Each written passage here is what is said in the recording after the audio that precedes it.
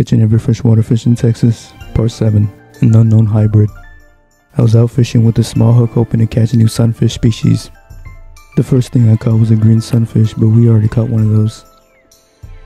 Caught a green sunfish. That's just a pretty fish right there. And then I caught this. Ooh, what is this? To me, it looks like a hybrid between a warmouth and another species. I'm not sure how crossbreeding works, but here's a list of some sunfish to help ID it. If anyone knows what this is, please let me know. But just like that, our 7th species.